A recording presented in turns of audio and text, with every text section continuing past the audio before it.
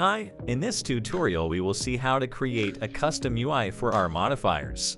Using the Nodes to Panel tool from BagaPie. This tool is very useful for facilitating the use of complex node trees, allowing you to organize exposed values and display nodes such as float curves or color ramp nodes in the panel.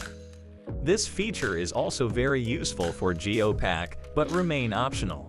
In practice, the operation is very simple. Prefixes are added to the input names, allowing BagaPie to know how to display them.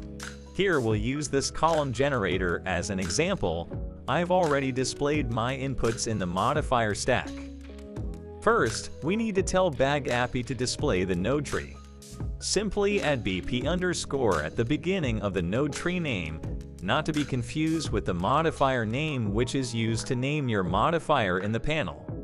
Note that if you use GeoPack, the modifier is named according to the node tree without the BP prefix if it's present. Now that the modifier is displayed, we can display our first inputs with the prefix. Use V_ to display a value. It can be any type of input. There are about 10 prefixes that are listed in the BagaPie preferences and documentation.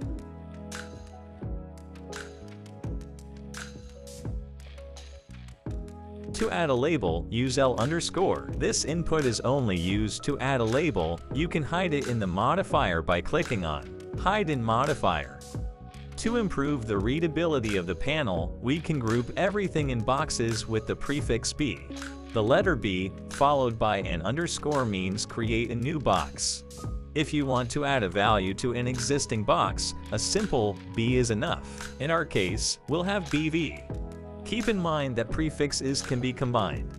For example, we can decide to group our inputs in a row. It's the same principle as for a box. Add our underscore to start a row and just start to add to the existing row.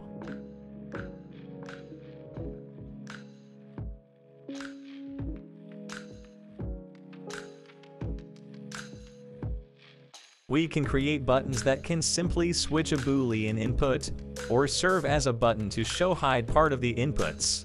The button must be a Boolean input type. Add the prefix P_. In my case, I'm going to use it to show hide inputs. I'll hide it in the modifier.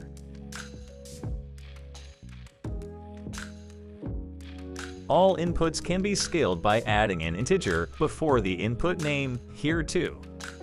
For this column, I need to display the curve of my float curve node. Create an input starting with C and name it. The input name should be the same as the label or node name to be displayed. If multiple nodes have the same name or label, they'll all be displayed. You can press F2 to rename a node or go to the Node tab of the panel.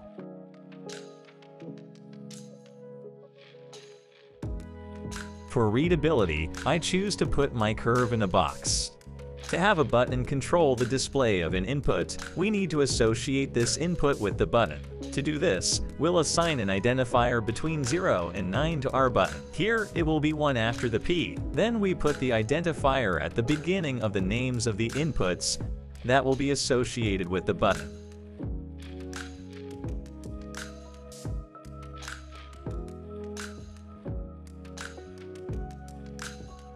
You can add separators. They allow you to add spaces, create an input, and name it S_, plus the size of the separation.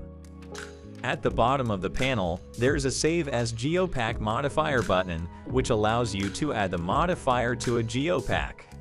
I'll let you check out the dedicated tutorial. Obviously, the interface you just created will be preserved. Don't forget that the order in which your inputs are arranged is important. You have to read it from top to bottom. The float curve and color ramp nodes will be displayed in the position of their input, but their order, which node comes before which node, is not controllable.